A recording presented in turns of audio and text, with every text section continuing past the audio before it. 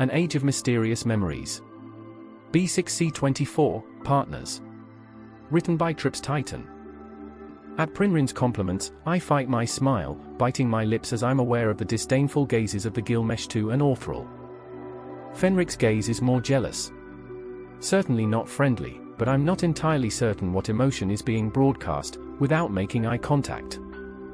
The brief flicks of my eyes away from my runework don't afford me enough to analyze without actually turning my head towards them. Still, I try to not be too overt in my enjoyment of my contact with Prinrin's warm, athletic, petite, bare back. I work cautiously, exceedingly slowly to be able to draw the runes as small as possible with Myrina when it's her turn. Since her small frame doesn't offer room for any mistakes unless I wanted to make use of more surface area than I'm comfortable with. She giggles occasionally about ticklishness, despite the firmness of her scales. I'm surprised that they offer such feedback. When it's Lil's turn, I do apply my hands more affectionately to Lil than I had during the previous bonds, and he murmurs happily as the runic application upon him becomes a backrub as well. I hesitate as I approach Lady Kinzel's back, wondering now if she would appreciate the additional affection normally, but also especially right now, after earlier revelations. Lady Kinzel continues to practice masking and portraying separate emotions to separate people across the wavelengths, for those that would be observant enough to make note of such things, so she doesn't offer me advice one way or another. Without explicit consent, I treat the runic application for Kinzel as I had been, almost clinically. Apparently Myrina knows to keep the secret, and I'm drowning out my wavelengths, putting up a wall between me and members of the Vivant. Myrina is catching on quickly to how to operate the psychic connections, able to toggle the passive reception of others off and on, and similarly able to put up walls to block her own passive broadcasting. I make certain that Lil and Prinrin get private instruction on how to do the same, for different reasons. If Prinrin doesn't see fit for the Vivant to know her secret, then I don't want this compromising that for her. Since Myrina is going to take a break for lunch during the next subnetwork batch, I give her a high five as she starts to zoom off down a hallway. I can sense that she pauses at an intersection junction that wraps around. I'm pretty sure I know what she's planning. She's wiser than she should have to be for her apparent age. While the rest of the Vivies take their leave, Prinrin hangs back for a while longer yet, making almost inane small talk, while the Vivies head off in one direction, seemingly intentionally boring her teammates. After the rest of her team leaves, Prinrin offers me a tight hug and some whispered words of encouragement. After that, Prinrin leaves in a third direction that I know loops around to the intersection junction Pawn happens to be waiting at. It warms my heart and brightens my smile when they hold hands and virtually skip off together to go find lunch in secret. Up next are 5 individuals I haven't met. Well, other than Sponge, Kagayad. Boita and Shaylin show up first. Kagayad isn't all that far behind them. Jumpy, sandy yellow-haired Gressog, in a shirt that matches his hair and flesh, and dark-haired lazy-appearing Revinth are almost late as they arrive exactly when scheduled. Revinth goes topless, and kicks back lazily in a love seat after pulling up a footstool. He rolls up his pants, making it abundantly clear he's not going to flop onto his belly, but he's going to relax and give me all the time and space I need anywhere on his front. Gressog opens his silky shirt, and lays stiff, flat as a board, across a couch, twitching every time a sound is made, like the dragging of the footstool. Revinth casually indicates to use the more intimate version of the paste on everyone in the group except Kagayad, to which Kagayad agrees. I'm not entirely surprised, but I'm not sure of its implications just yet. Boita, Shield, gives Gressog a hearty pat on the shoulder, startling the hell out of the sandertoned man, earning a bit of a chuckle from Sponge, Shield, and Aegis. Revi, Revinth the Dark, squints towards Boita ever so slightly, seemingly his lazy version of a glare. Like Illy said, he's always looking out for his pal. I can relate. Lil yawns as he lays lazily on his fore, waiting for yet another runic application, hoping for another one that includes a backrub. Lady Kinzel indicates that I should treat her back in kind, as I give Lil affection and what rubbing I can muster with my free palm, and free digits on my right hand.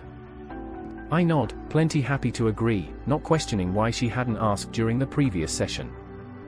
Boita chats happily during the entire process, mostly about stones and minerals in the surrounding area, earning some eye rolls, but also some licked lips. He pats his big belly, and though his bald head shakes as he laughs, the stone crown sprouting forth from it moves exactly in rhythm, never veering from its perch. Shaylin is interesting. They make eye contact, and silently query if they can receive the same treatment as Lil, to which I agree. Shaylin's form is slender, androgynous, and grey.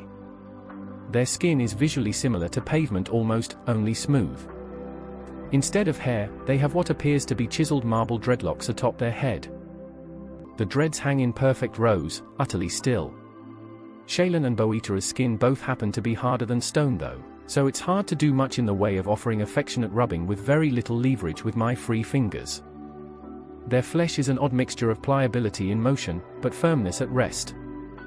It takes a bit, and probably isn't offering as much in the way of relaxation as they'd like, but they work at keeping their various free muscle groups upon their back in motion, to allow for some mild massaging to occur. I'm beginning to understand why these two are Shield and Aegis though. The longer any of their body parts remain still, the more dense, tough, and rigid those parts seem to get. They would be formidable bulwarks in their dragon forms, and, like Illy said, good to have between oneself and a breath weapon.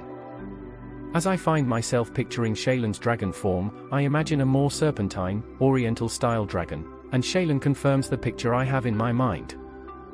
I'm a bit embarrassed to have been broadcasting my guess, but once we're bonded, Shaylin is incredibly friendly, if a bit slow to speak, act, or think. I comment, I'm pleased to meet you, and to have you in our bond Aegis, thank you for making time for this today. As if coiling around each syllable that I telepathically send their way, Aegis mentally takes apart each word I've offered carefully, before responding with a slight hiss extending their S sounds, nice to have friends, Sism. Don't be shy. Blushing, I feel only mildly caught off guard, as Shaylin has me sussed out quite well.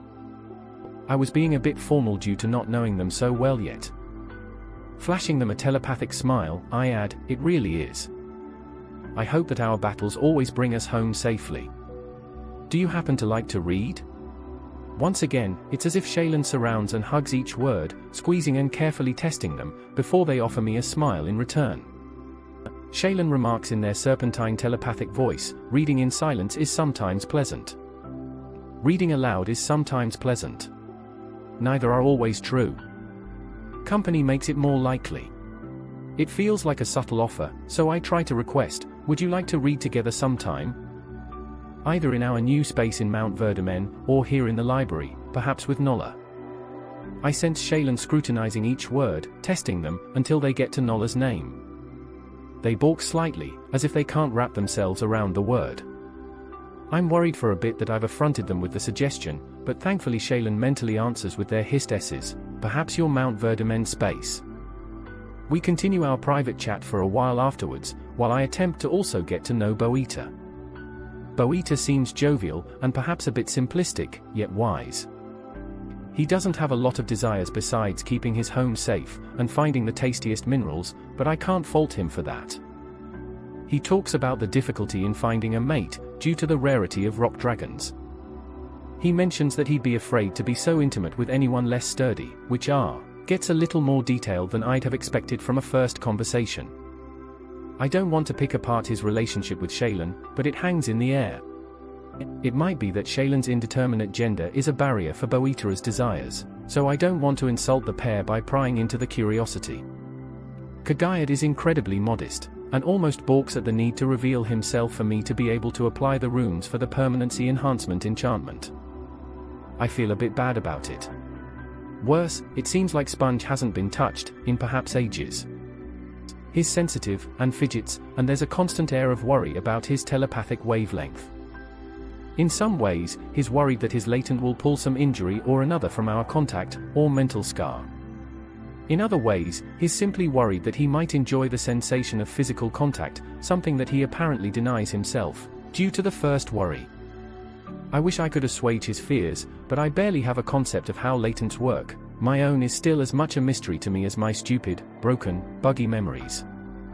Gressog nearly jumps out of his skin upon first contact, but then settles in as I maintain contact during the application of the permanency enhancement enchantment. Revi of course has a casual air of disinterest about him as I apply his enchantment, but being observant enough lets me sense that he's on edge. Revinth the Dark is carefully analyzing every single thing in the room, especially my contact with his neck and chest. When we're telepathically bonded, Revinth is quick to admit that he and Gressog are a pair in more ways than one, because he doesn't want anyone to act surprised, or to give it away to people outside of the bond. Gressog seems to calm down some at being bonded, especially with Revinth. Revinth is able to stream reassurances directly into Gressog's mind, as well as his analyses of everything going on, and perhaps even pictures of layouts of rooms, and so on. I'm incredibly happy to be able to offer Revinth and Gressog this new layer to their relationship. I'm also glad Revinth was able to indicate that they'd benefit from the more intimate version of the bond, that offers the broader array of wavelengths. I can sort of understand why Kagayad would want the lesser version, and how someone as observant as Revi would know that implicitly. The entire party of 5 happily hangs out the entire time, though Kagayad immediately covers himself in his entirety, in his simple white hooded cloak, as soon as his turn receiving the runic paste is done.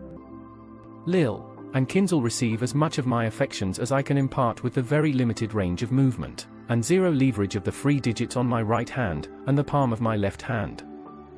My own emplacement of my runes upon myself with the more and more expensive paste is almost rote, even with the change in the consistency due to increased volume of gem dust in the mixture. Up next are a couple of couples of Draconiacs.